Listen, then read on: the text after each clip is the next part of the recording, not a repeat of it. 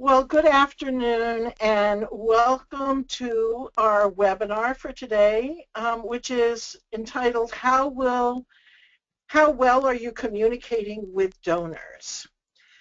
I want to just take the time before I introduce our really fabulous speaker today to talk a little bit about how this is coming to you, because we try to keep these sessions free for you because we want them to be available equally to all kinds of nonprofits, but the only way we do that is through sponsorships. And so I want to announce that today's sponsor is Network for Good, whose online giving platforms have powered more than $1 billion in donations for 100,000 nonprofits. You can find out more about Network for Good services, online fundraising solutions, and free fundraising resources at networkforgood.com. I want to remind people quickly that you have a question panel on the right-hand side of your screen, and we will be ending the presentation portion of the webinar at around 1:40, 1:45, and at that point we'll be beginning to ask your questions of Tom. So as he's speaking, please feel free to log in any of your questions in that question panel. I'll keep track of them and pass them along to Tom.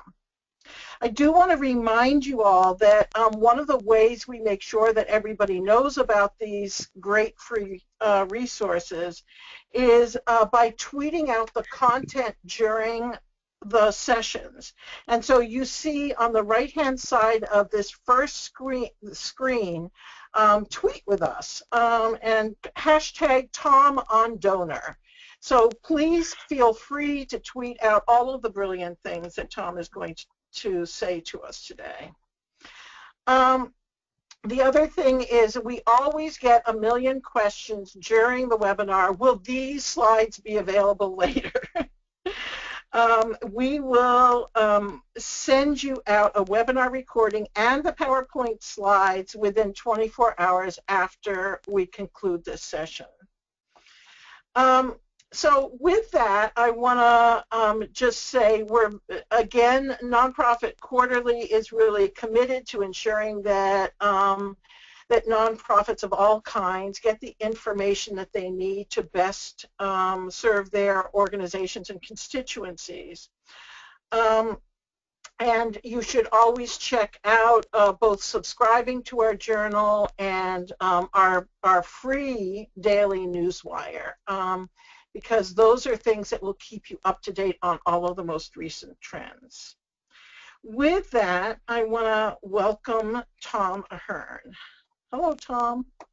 Hey, Ruth, and hello, everyone. Well, let me just say for a second that Tom is fresh from an international conference on fundraising, so he has a lot of even recent bright ideas about communicating with donors. But he is a celebrated author, educator, and consultant on the topic of donor communications, and has very deep knowledge of all kinds of obscure points. So people should know when you ask him questions, you can ask him questions that really require a deep understanding of the research. He's going to be able, very likely, to answer them for you. He's very much a frontline kind of guy, but he's got a deep strategic streak in him, and also a great sense of humor. So with that, Tom, welcome, and I'm going to pass this over to you. Thank you, Ruth. And I just want to add to Ruth's praise for Network for Good. Although I don't get paid a thing to do this particular webinar, I know Network for Good, and I know how wonderful they really are. They have a strong philanthropic, altruistic streak. It's not just a company that's in the business to make money. So anyway, here we are, and you may wonder, today is the self-audit. So let's look at another slide. There you go, the self-audit. And here's the first thing I will teach you about the dark arts. Why is there a puppy in that picture? Because a puppy or kitten in any picture is going to improve the number of shares you get in social media. People love just sending these around to their friends. Oh, look at the cute puppy. This isn't my puppy. This is a puppy this is a borrowed puppy. This is a rental puppy that we threw into the picture in order to make me more approachable and acceptable. So do the same thing in your pictures. Okay, so there's dark arts number one. Now, the one thing Ruth, she mentioned on Frontline, what that means in my view is I am a commercially trained copywriter who then wandered in a door into fundraising, looked around, appalled at what I saw, and started to gather more information as fast as I could about what actually works. And now, 5 books later, we have a much better sense of what actually works. And at some point, I was just thinking about how can I transfer this? After all, I can only work with X number of clients in a year. There are only so many people I can talk to. And can I give people a way to take it back to their office so they can self-audit their stuff? And so what you're going to get here today is a checklist of the least number of things I know that matter when you're trying to make more money and or retain your donors longer. The biggest problem you will have, the one thing you will not see here is a remedy for an overbearing boss or board chair, somebody who second guesses you, puts their ignorance in the front of the line, and won't let you do what you learn here. Now, that is a major problem. It costs the charity industry millions, maybe tens, maybe hundreds of millions of dollars a year. People who do not know anything about communications saying, well, we are going to do it this way, and that's your cross to bear, not mine, because I don't have those. Let's go forward here. Here's your first checkbox, and you're asking yourself these questions, do we have a case for support? And actually the word that is missing from there is, do we even have a case for support? And what is that? Well, it is, the answer to the big question, why should I give you my hard-earned money, stranger? And the first question you have to answer, this is, I want to give tribute to Martin Lundy, who taught me these 3 big questions that are behind every good case for support. Why us? What are we doing that is so amazing that we must be kept alive and well? And, more nonprofits looked at this question, frankly, fairly, and objectively, they would have fewer nonprofits. I don't know. But the question is, why us? What are we doing that's so unique? Here's an example. Why us? This is the easy. What do these people do? Well, they use, some jargon like empower, sexual health care, whatever. But you can see from the visual that they do things related to birth control. Always a good thing if you don't want to get pregnant. And so that's them, Bridger Care out in Montana. Second question in case for support. Where's the urgency? Why now? I'm going to, as an average American donor, give to about 10 charities a year, and I'm going to have about 100 charities a year coming to my door and saying, will you help us too? And the sorting mechanism differs for each of us, but sometimes the sorting mechanism is, well, this is a problem that needs addressing right now. I can help, versus that's a problem I can not help with, and next year, not much will have changed. So where's the urgency? Now, you're looking at a case for support for the Anchorage Museum, and where's the urgency up there? Well, wouldn't you know it, the ice caps are melting, and global Climate change is going to probably infect the entire planet. So we have a museum in Anchorage, used to be a really, really nice, good regional museum. They want to go world class. They want to be the #1 museum on the face of the earth that is telling the Arctic story the best. They have a lot of reasons to think they can pull that off, including their association with the Smithsonian. So that's why now.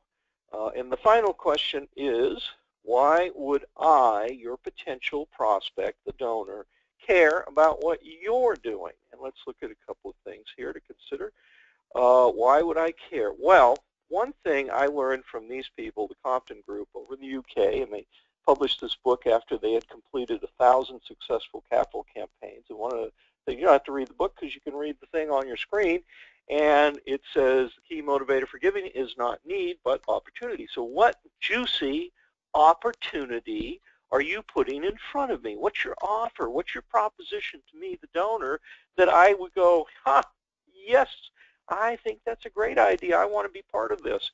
The other thing you need to know is who your donor actually is. Now, this is True Sense Marketing. They're a big national direct mail firm. They've got a star-studded cast of creatives and thinkers, and they also have the Mount Everest of data. And what you're looking at is the average age of donors in the United States right now, today. And you'll see the biggest slice that's on the left, 46%, are people 65 and older. And the next biggest slice is 55 to 64. So between 55 and older, you've got about 2/3 of your donors. Notice the smallest slice is the 4%. Those are millennials.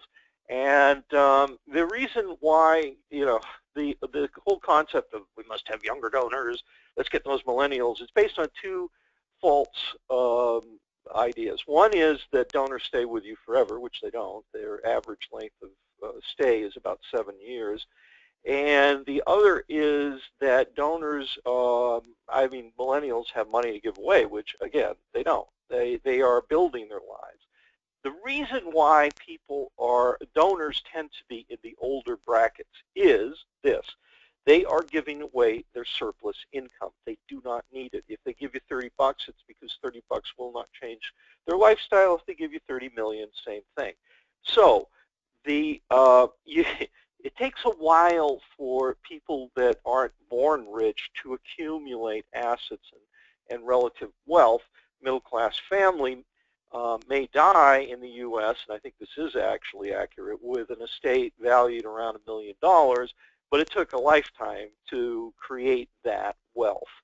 And you get it at the end, not at the beginning. At the beginning, I have a lot of things to buy when I'm in my 20s and 30s and into my 40s.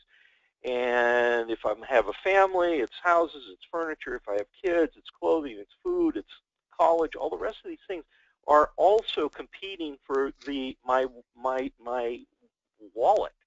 And you're just not going to have much of a chance with people who are very young. They are generous. That's not the point. The point is they need to age into their chief giving years. And so how do you raise money for a millennial? You wait till they're 45. Okay. Another question to ask yourself is, and this is the most basic question I have for you. If you don't pass this test, the rest of this is total waste of your time. Does your stuff pass the U-test? So, for instance, here's one that does. This is Child Fund International, right at the top of the page. You're not just giving a bicycle. You're giving a dream. I can think about that. If I give you $100, it buys 1 bike, or I could buy you 2 bikes, or I could buy people 5 bikes. There's 5 dreams. You can help make their dreams come true, these girls who are hoping for bicycles. So this passes the U-test. The U-test only matters in the big type. In the small type, nobody reads your small type. If you're not getting the word "you" into your headlines, it's just not doing a function for you. Now, I was working last year with Oxfam down in Australia, evaluating their stuff. And they had a letter, and the letter performed adequately, but, normally, not without any excitement. And I circled, as you can see, the red circles, each instance where they used the word you. And they had quite a few, although right here at the opening, which is not a good thing, they had a you desert, and the word you does not appear. That's not a great way to start a direct mail letter, but we'll put that aside. They have about, whatever they have here, maybe 10, 12 instances of the word you. And then I showed them a letter I had written for my big healthcare client, Sharp, down in San Diego.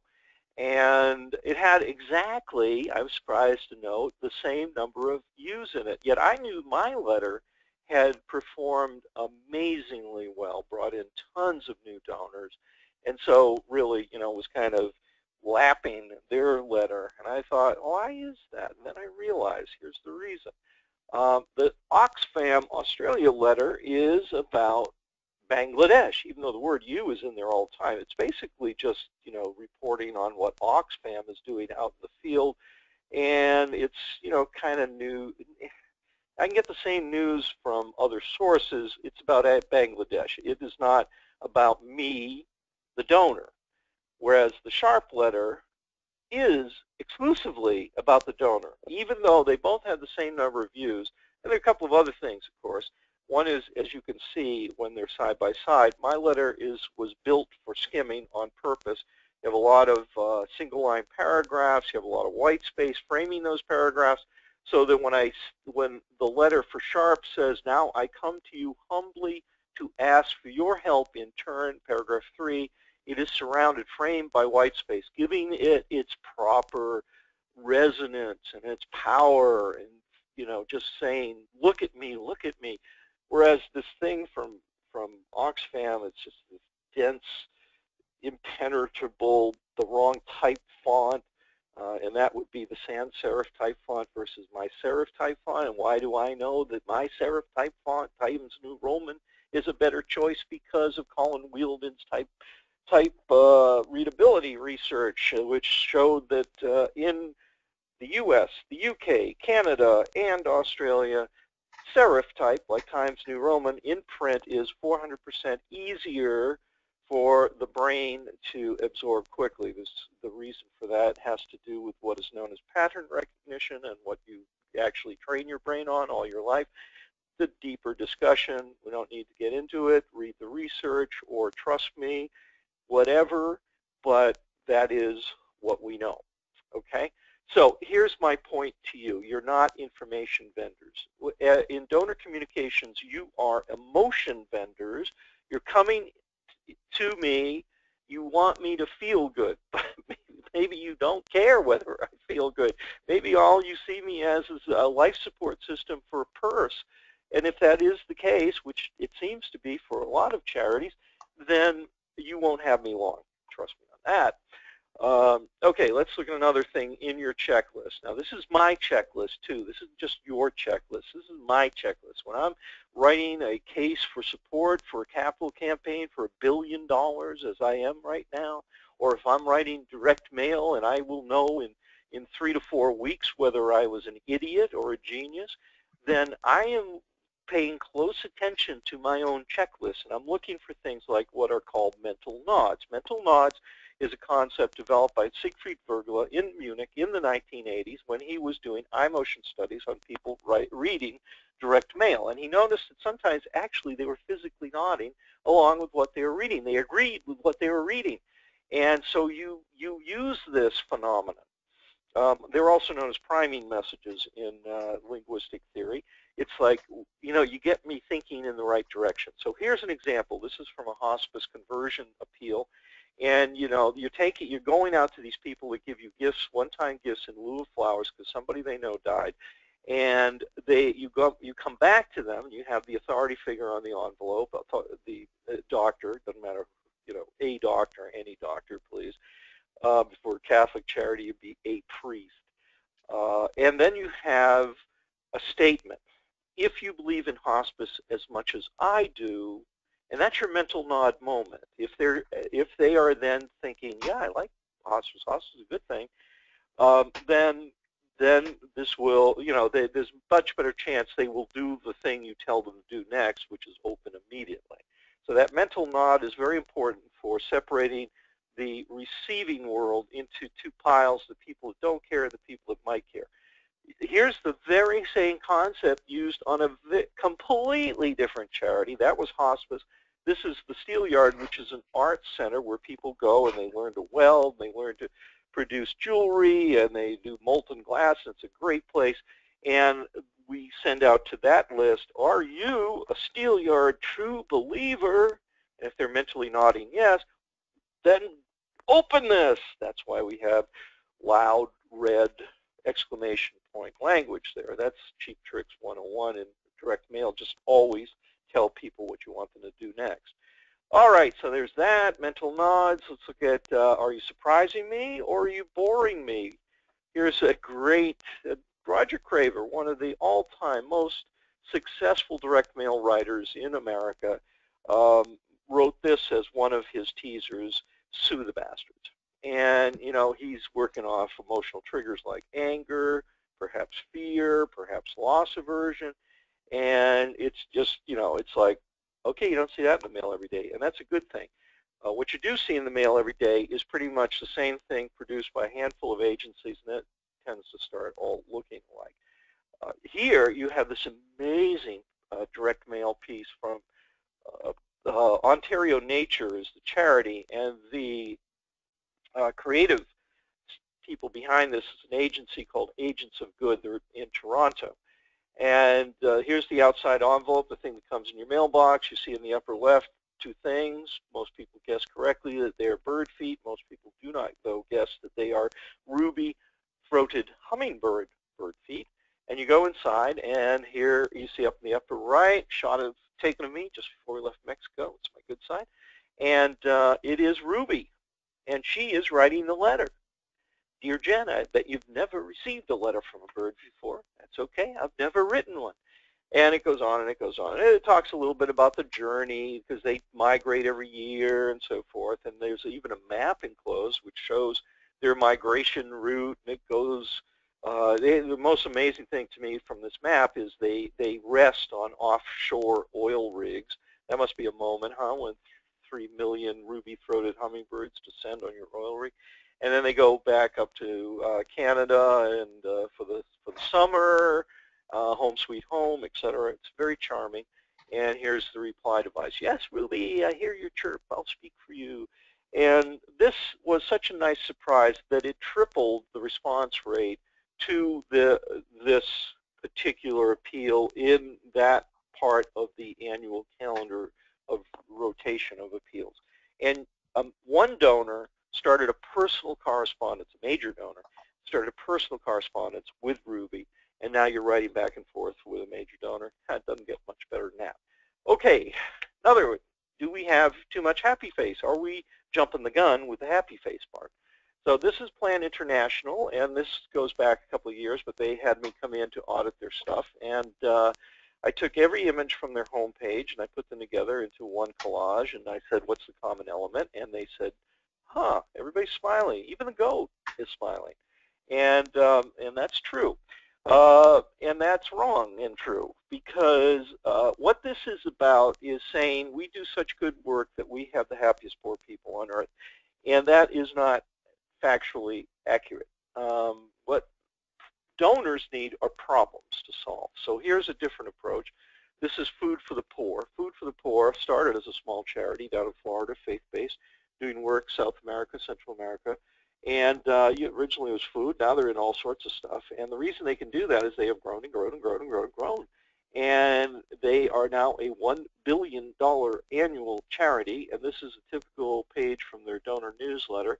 And notice, in the big type, the word you, their lives depend on you. Without you, innocent lives are lost, etc. The thing is, here it is, if I don't have a problem to solve, I don't have anything to do as a donor. So don't rush to me with your PR photos saying, oh, look at how good our work is, everybody's smiling. Start with negative imagery, and I'll have something to empathize with. And there's more science to that, but today we have to rush through things. Do I treat my donors as family? Well, you should, because we're all in our lives looking for synthetic families to join. And, you know, you're born into a biological family, but then as life goes on and you have experiences and you do things, you meet people, and you have clubs and you have interests and you have hobbies and you have fascinations and obsessions.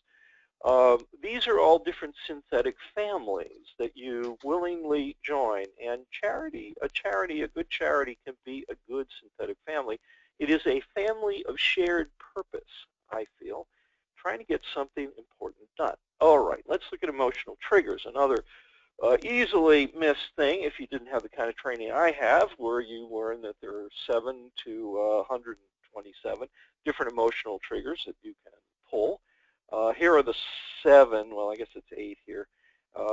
And these are common. The only reason you see them on the screen is that they're ultra common. They are used all the time. In fact, when I'm starting to write a piece for a client, I will sometimes just write these triggers down. They're arranged here alphabetically, not by potency, and see where I can connect. And the one that I rarely, if ever, go to is greed. I'm sorry, guilt. It just doesn't. I don't think people like to be guilted into things, and I think it makes them flee faster down the road. So you know, they're all there. Here's an example of anger. This is a online ad. Probably it appears, pops up in your window if you've shown any interest in animal welfare. That they remarket, so-called, to you with things that you might also be interested in, like saving Angel, this albino dolphin, from a lifetime of hell. Any questions? You know, she was picked up in a hunt, and her parents were killed, and this is a calf, so this is a baby. And she's in a small, ugly, dirty, filthy tank where people who are superstitious come by and go, oh, we worship you, you're going to make our lives better. And that seems unlikely given the hell she's in. But sign the petition to help free her, and in fact, she will be freed. So here's a movement. Join the movement. Here are some of the ways your donation helps us in the fight against modern-day slavery. And you can, you know, what's good about this are the price points, as well as the, you know, join the movement language. You know, you've got very specific things that a certain amount of money covers, and it just makes it easier to imagine the outcome, the impact of my gift. With emotional triggers, you want to, you want to track them. You want to use them. I mean, when you just put a donate button on your web page, well, you know, what is that? That's nothing. That's an instruction. It's a hope, maybe at best. It's not involving. You know, I need to feel something. So you're looking at a rewritten donate button for the Center for Constitutional Rights, and they're being encouraged to add an emotional trigger to the donate button, because why do people come to their site? They come because they've read something in the paper, maybe about Black Lives Matter or something like that, and they're just angry. They want to do something about it. Which brings us to getting them into a fight. Again, there's a reason why we want to get everybody into a fight. It's because we know why, through the Yale, Dean Carlin's research at Yale, why so many middle-class households for the very first time in 2008 contributed to the Barack Obama campaign. And it's because they really had it with the 8 years of White House previous, and they wanted to, you know, get change, as you all recall, I'm sure. And they were willing to put $100 to $250 into that, which was an unusually large amount for a middle-class household in a presidential campaign. So get me into a fight. SPCA, get me, I will fight for animals. I will fight for cute things in distress, which covers anybody who has puppies, kittens, and kids. We have in biology something called the cuteness factor, which is the various signals that emanate from young children or puppies and kittens out to adults, and those signals are built in by biology in order to say this creature still needs care, this creature is still vulnerable. And that's why raising money for homeless children sometimes can be way much easier than raising money for homeless adults. Is our organization, by habit, by design, lushly grateful as the United Way of Pickens County is here in their most recent gratitude report, not annual report, which is just a time designation, tray boring. Oh. A love letter to you, our donor and friend. Thank you for reading a love story. How do we love you? Let us count the ways. We love that you, we love that you, we love that you, we love that you, we love you. And if this embarrasses you, you can't imagine doing this, then why are you in fundraising? Come on. This is necessary. This is not optional. Here's what Rory Green, Beth Ann Locke, two fundraisers at Simon Fraser University did during one lunch. They wrote loads of thank you letters to various people. Here's the Covenant House, and this is a personalized email sent to every donor. And so, hi Tracy, hi Tom, hi Steve, hi everyone. It's always got your name in the first screen. We wanted to thank you for stepping up and helping our kids. May not seem like much. Kids struggling is 5. It's everything. Homeless youth are escaping abuse and neglect. They feel safer on the street than they do at home. That's when you showed up. You took them in from the cold. You protected them from predators. You told them they were worth something. We have some statistics. All to the good. Feel proud of yourself, Tracy, because you did a great thing, and our kids can't do it without you. Thank you for believing in our kids. Absolutely the best way to raise more money. If you don't want to raise more money, if you're satisfied with your status quo, do not do things this way. Am I telling before and after stories? You have to tell stories, but oftentimes we hear this and think, oh, but I'm not a great storyteller. Yes, you are. All you have to do is before and after stories, because the before is where the donor enters your family of purpose. The after is where the donor gets a big smile and goes, glad I went with these people. Look at all the good I'm doing in life. Now, it's easy. Here's a little typical story. This is for a charter school. Poor child came in with mom. The kid's in the 2nd grade, cannot spell well, failing in the classroom already. She's going to have a tough life if she doesn't get her education act together. And the teachers say, oh, honey, would you go up to the chalkboard and just write the word cat? And so the little girl goes up. I can see this in my head. K-A-T. Wrong. However, the people at this school told me at the end of the year, this very same child who was failing, after a year of our voodoo, the pedagogy they were trying to explain to me, she could spell Tchaikovsky. And I have 2 degrees from a good university, and I had to look up how to spell Tchaikovsky in order to make the slide. So there's a 3rd grader outspelling me with all my education. And it's all done in, less than 30 seconds. That's how you want to tell your little stories. This is from Instagram. You got the before. She came in. She lost her leg due to a birth defect. Now you've got the new prosthesis that donors have purchased for her, and it's getting fitted, and all of that is to the good. Can people skim the stuff I'm sending? Somebody needs to mute their phone out there in the producer land. Skimming. So here's a letter. It worked. And look at what the opening is. Welcome, ... I hope. So you just failed 10th grade English. That's good, because you should, in order to write good direct mail. And you've given me something that goes into my head fast, faster than that. One of my many mentors, Joseph Sugarman, said, how do you get somebody to read something? Well, you give them something short to read. It's that easy. Welcome, I hope. Writing today to request the pleasure of your acquaintance, blah, blah, blah. This place reserved for you, blah, blah, blah. This is all highly skimmable stuff. Do I make lots of unburied offers? If you don't know what an offer is, there's no hope. Here's an offer. Okay, this is Houston Grand Opera. And they were doing the thing that most charities do. So in a newsletter or some article, an e-news, whatever, you have, in bold type, to purchase tickets, blah, blah, blah, please call this person at this number. And, of course, that's what a buried offer is. The unburied offer is what you see it listed there at the bottom under improved. You can dance all night and help make Rudy's Opera Ball even more special. Turn it into a tiny ad. Offers have to be extremely visible at light speed and pop off the page. You want, for instance, If you're promoting bequest marketing, bequests, charitable bequests, what is the #1 reason people don't make charitable bequests? According to the research done by Fraser Green, it's because it, quote unquote, it never occurred to me.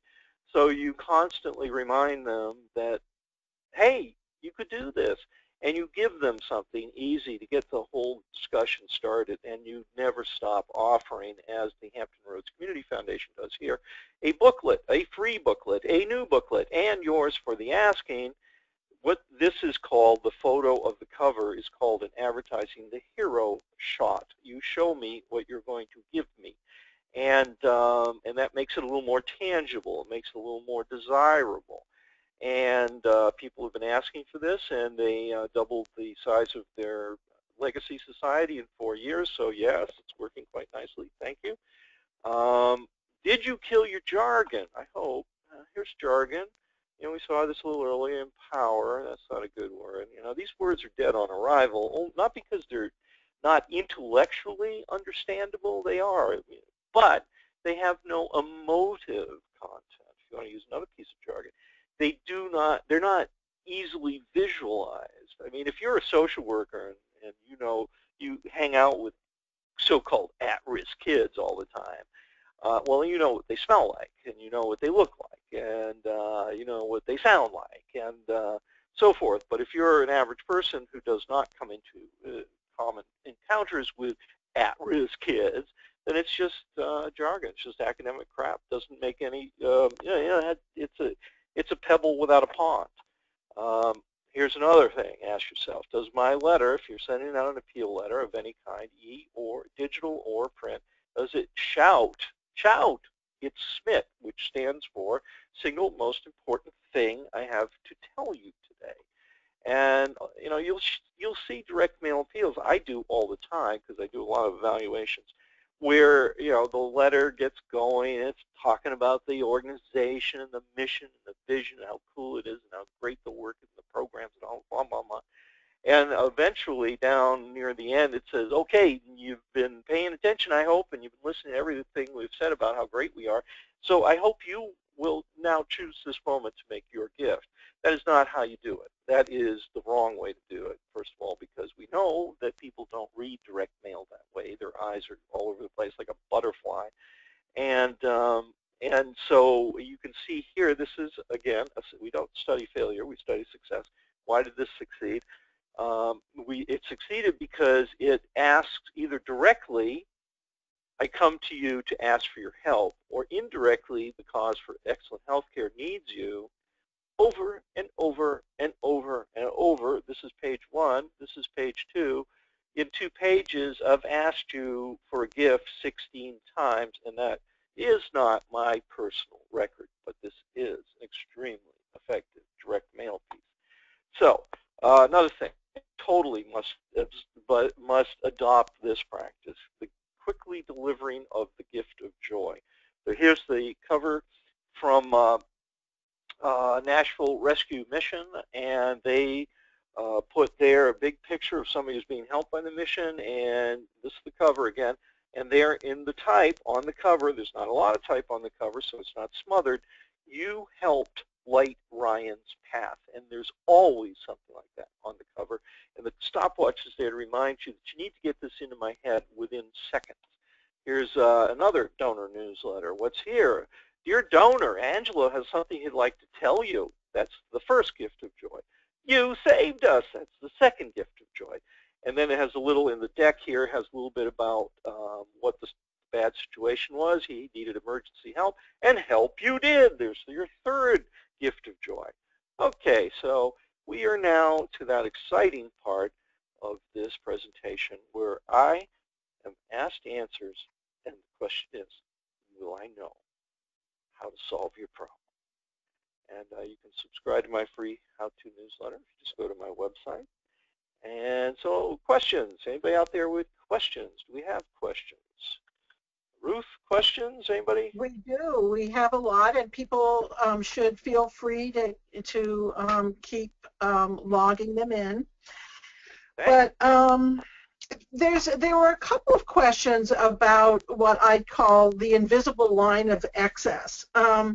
and particularly about in uh, uh, kind of what's called poverty porn, or marginalizing the people that you're supposed to be helping in Oh, your yeah right. in Wait a your minute, Ruth.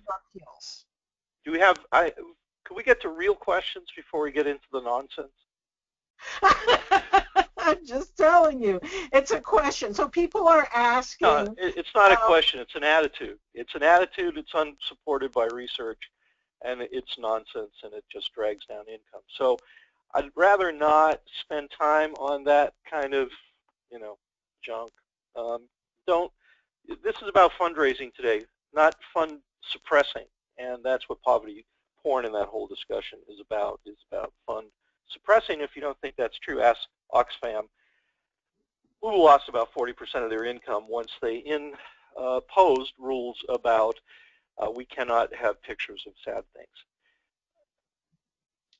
and okay, so another question is kind of in the same vein, and I hope that you won't reject this one also, is how much emotion is too much emotion in fundraising? Is there a line? No, there's no line.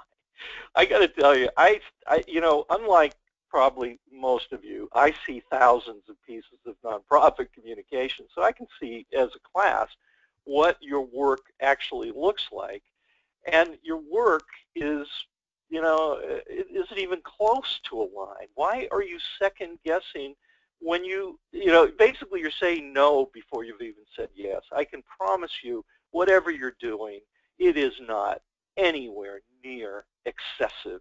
It is timid, it is safe, it is committee driven, it is pre-approved by people who do not know anything about persuasion or psychology, and if it is working at all, it is because you have so much low-hanging fruit, like you're dealing with kids, that you're raising money despite your communications.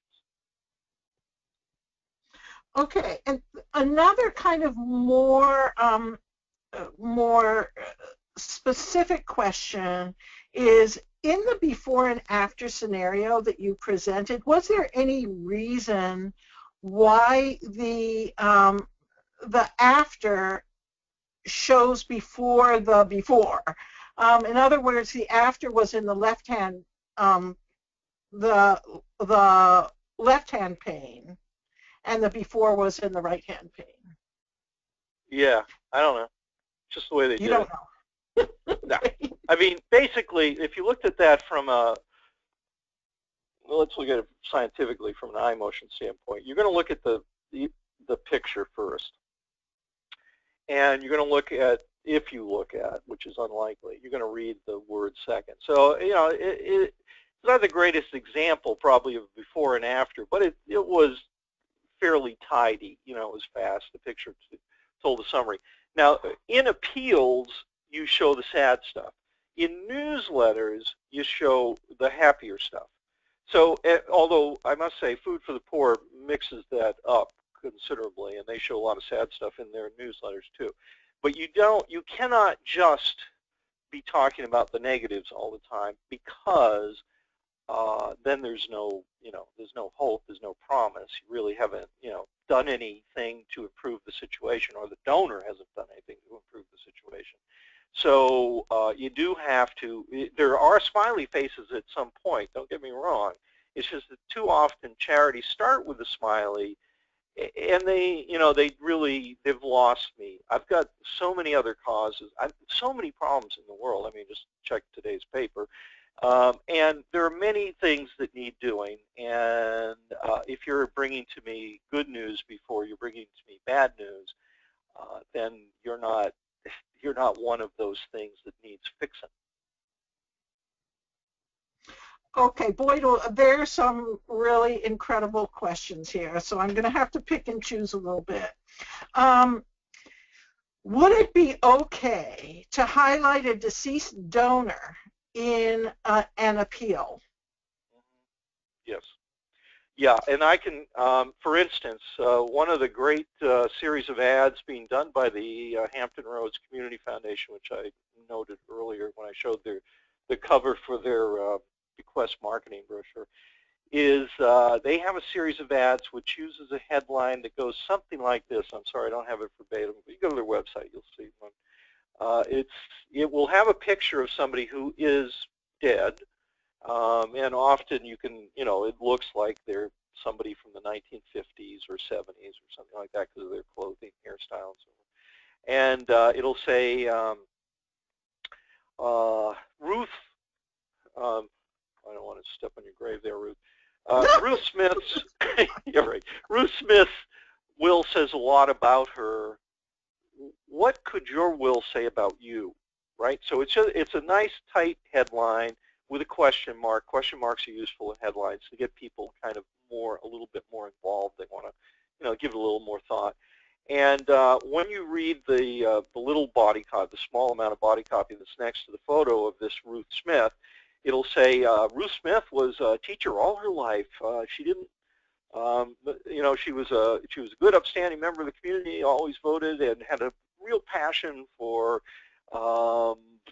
violin, or something like that. She left a gift in her will to support the Virginia Symphony Orchestra so they could always bring in young musicians and help them get their career started. You can do something like that in your will too. Thank you. That's how you do it. So what the picture of the dead person is not about the dead part, because that doesn't matter. Well, it does to getting the bequest, but as Richard Radcliffe says, bequests are life-driven, death-activated. What it's about is what Ruth Smith cared about and what she was willing to share out through her will with the community, and what might you want to do in that same vein. I mean, I think a lot of people assume that bequests come from rich folk, and they don't. They mostly come from middle-class estates, and they actually mostly come from middle-class estates without heirs. So if people, like a married couple has no children, or somebody's single and they don't have kids, they are very, very, very good candidates for a charitable bequest. They just mostly never occurs to them to do such a thing, but you can be the charity that kind of closes that gap. Yes. Next question. Yeah. One question is, what do you suggest for a cause that doesn't have such a visible problem and solution? My organization is about preventing cancer, not curing it, so we don't have patients and survivors to use. I'm sorry, what? Why cancer's not enough of a problem? We need something even bigger. It seems to me that you've got a significant problem there, and whatever your solution is, because it's not preventing cancer, now we have this incredible program that we want to do, requires donors, and assuming it does require donors, of course, and you're set to go. I mean, I don't quite get this. Sometimes the lack of people just aren't beating their head against it. There's no easy solutions to communications. It requires you to spend a lot of time with drops of blood running down your face, coming up with bad ideas until you come up with a good idea. I don't have an instant solution for that, but if there is one, you've got a huge problem you're trying to prevent. Great. There is one question here, which is, are there any really bad times of the year to do direct mail? Yeah, the summer tends to be in the United States. I mean, the summer in Australia is different, I think. Maybe not. I take that back. I don't know. They walk on their heads down there. It's a little hard to figure out. The summer in America is when we eat, overconsume, get sunburns, eat hot dogs, ice cream, run around, and pay no attention to anything. Even that said, it's a good time, maybe if nobody else is mailing, to be making appeals. Now, a standard schedule of appeals and newsletters, because appeals don't act in isolation, they act in coordination with two other things, thank yous and reporting. So the basic cycle of life in donor communications is you ask for my help, then you thank me for my help, and then you report to me what you did with my help. So those three things have to happen. If they don't happen, if you're weak on the thank you and the reporting, you're going to lose your donors way faster than you already are losing your donors, which is pretty fast. Because in the United States,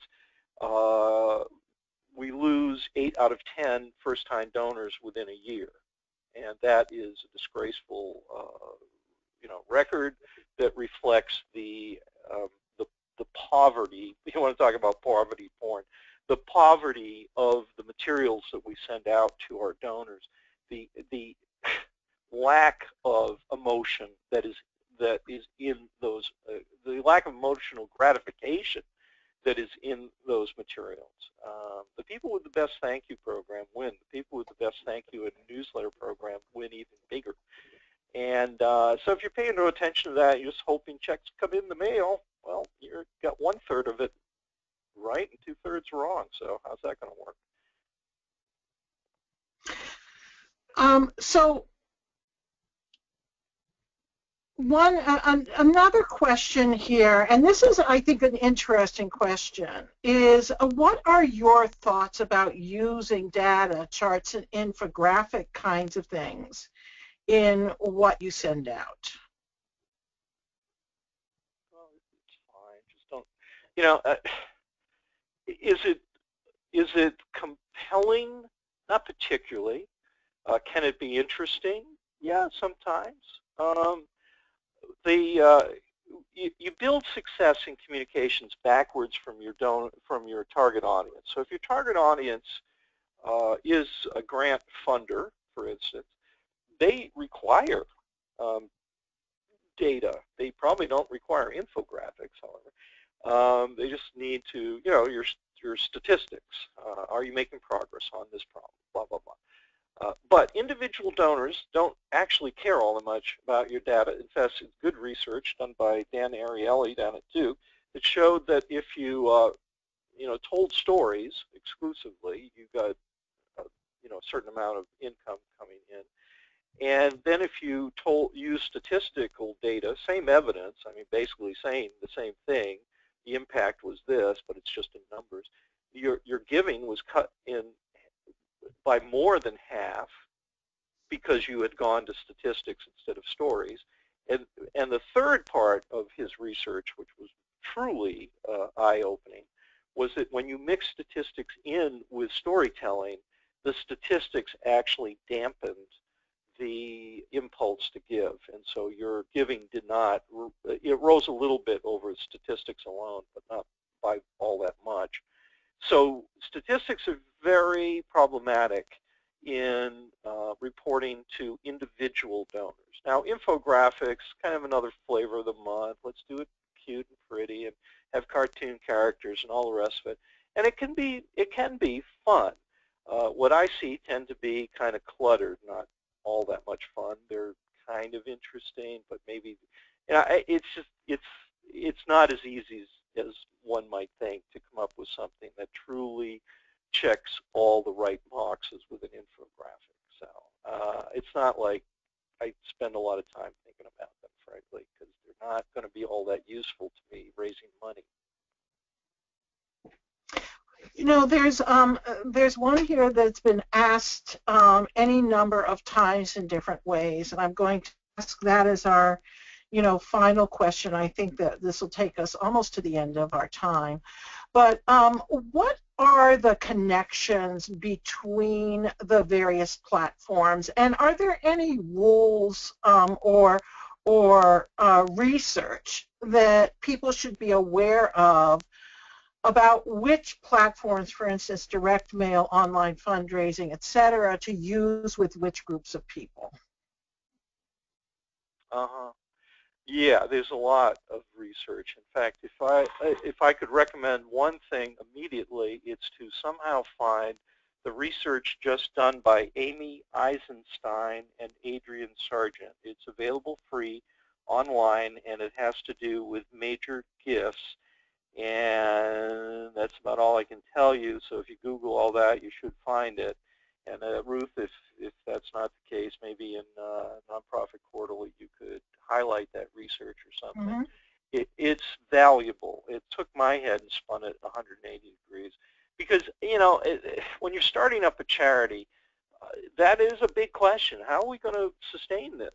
Maybe we got a grant for 2 or 3 years from a foundation, then they're going to drop us like a cold, potato, and we're going to supposed to be on our own. So a lot of times, I guess that's how we get into the events business, which is for most people, a kind of a second-rate way to get by with fundraising, because it doesn't really build what you need built, which is a strong, synthetic family.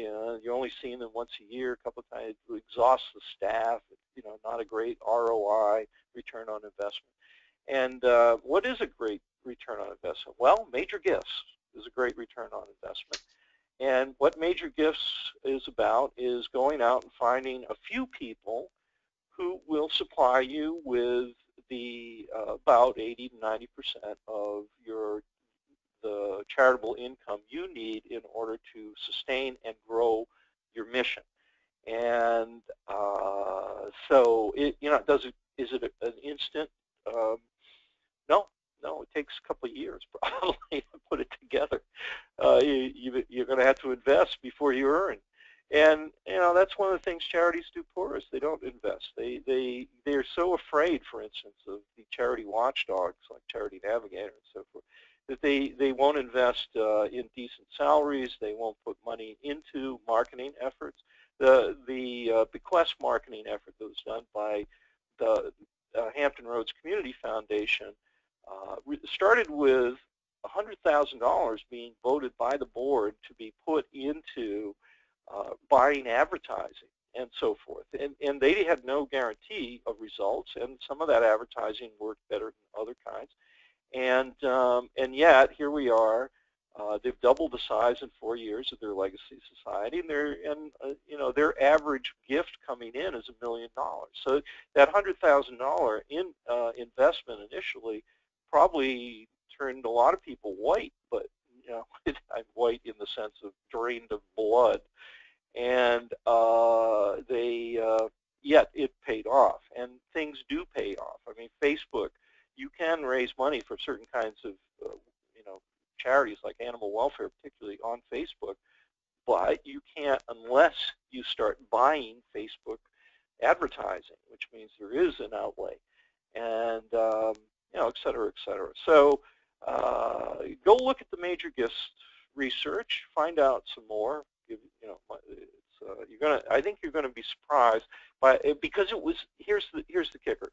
They did it to see whether small shops, not big shops, small NGOs, could do successfully major gifts fundraising, and they found that, yeah, you could, and many times, yeah, you should, rather than starting with direct mail or something like that. Great. Thank you, Tom. You have no idea how many more questions we had.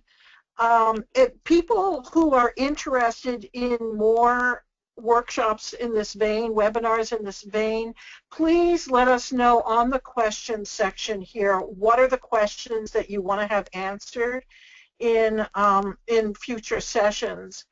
But thank you so much, Tom. This has been incredibly useful, and I'm hoping we can have you back at some point. Well, thank you very much, Ruth. Thank you, audience. I appreciate having your ears, and good luck with everything. Okay, bye. Bye now.